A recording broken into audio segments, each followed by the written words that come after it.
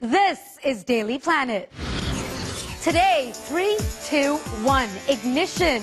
Burning leftover rocket fuel, it's not your average job, but someone's got to do it. Plus, electric dream or a nightmare. We're going to meet a man who's always wanted to create a lightning storm inside and then climb inside a metal cage.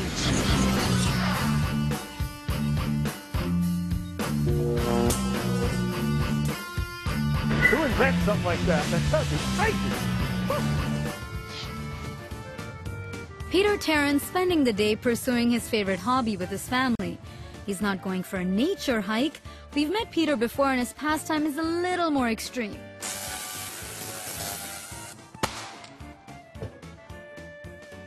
You have a hobby, you follow it with passion, whatever your hobby may be. This happens to be mine, because it is actually quite dangerous.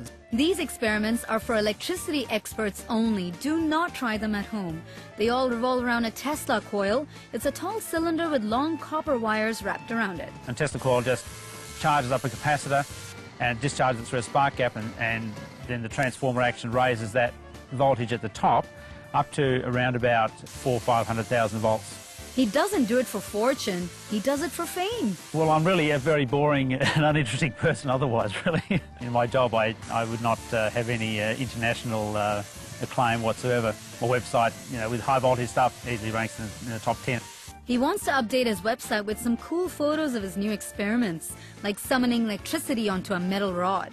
The sparks will jump onto a rod, which I'm holding in my hand, but I don't want things to go through my hand, so I have a chainmail glove, just like butchers use. That will then pass through an earthed wire, which go back to the Tesla coils. Peter makes some final safety checks, gets into position, and gives the signal.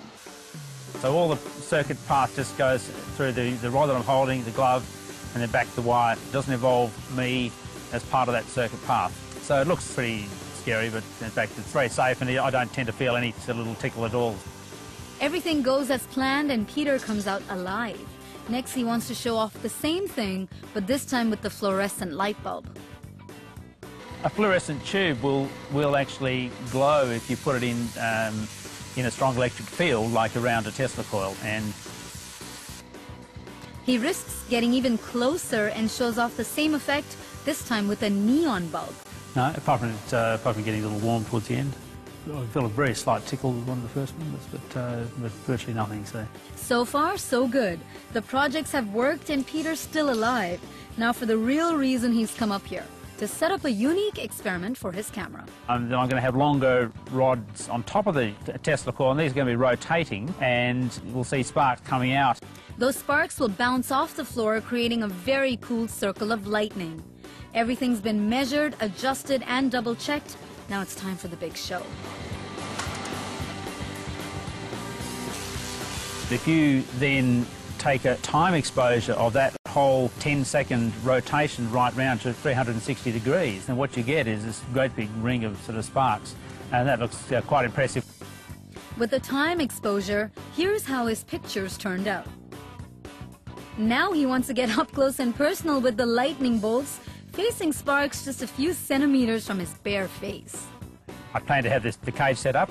It will basically be to give an impressive display of sparks. The thing is about this is it's safe, because I'm actually inside. The electric fields are all confined to the outside, so I don't think it's a danger. It's noisy and it's bright, and it's probably not good for your health to stay there all day. This hat isn't to protect him from the sun, it's to keep his head from brushing up against the cage. It's the only thing standing between him and 500,000 volts. Yeah, occasionally get a little bit nervous. Haven't tried that one before, so there we go. yeah, I don't feel anything. It's sort of a really bright light, but yeah, lots of fun. I started doing this almost 30 years ago. Safety is paramount. It's not something you do at home. I should make that quite clear. I mean, the experiments worked. He's got some great photos, and best of all, Peter's not dead. An all-around successful day. oh, look, I just like having a good time with lots of sparks, really. Insanity, complete and utter insanity. There's no earthly reason why a sane person would do this. No.